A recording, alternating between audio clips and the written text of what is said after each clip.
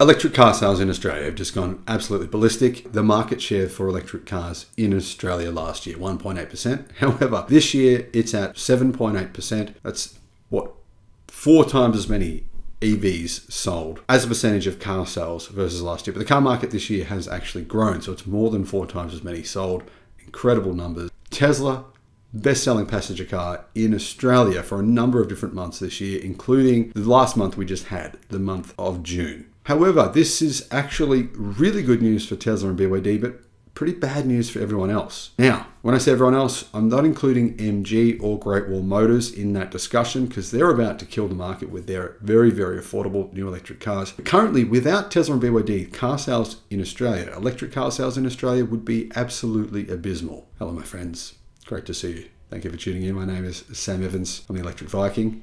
And yes, I'm from Australia, so this kind of stuff is very interesting to me. Now, the Driven reports that the Tesla Model Y beat the Ford Ranger Ute, which is traditionally the first or second best-selling car in Australia. Of course, it's a commercial vehicle, not a passenger vehicle. And it actually was the best-selling passenger car, like I said, so far in the month of June. Of course, it was the best-selling SUV of any type in the month of June in Australia with 5,560 sales, meaning it outsold the Toyota RAV4 at a pace of 2 to 1. That's amazing. The FCAI said battery electric vehicles accounted for 9% of sales in June, or 8.8%. Incredible. That's 11,042 for the month, making up 7.4% so far this year. But that figure will only increase because we've got 3 new electric cars, all priced under $40,000, 3 new models. All of them are actually good cars. People have a lot of choice in that affordable segment now. You really can't say anymore that EVs are expensive because they're simply not. Plus, most states in Australia have incentives.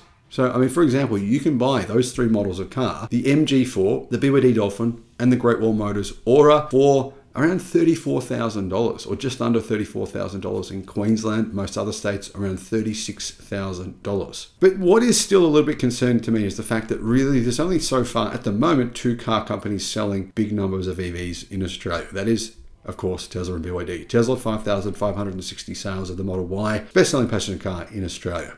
That's just staggering. BYD Atto 3, 1,532 deliveries, was in second place. Third place was the Tesla Model 3 with 1,458 sales. Fourth, the MG ZS EV with only 387. So, I mean, fourth place to first place is such a wide gap. 387 versus 5,560. Now, let's really hope that MG brings a lot of MG4s. I already know a guy who just bought 3 MG4s for his ride-sharing company. I can see a lot of them being sold. We just need to get the volume here to Australia.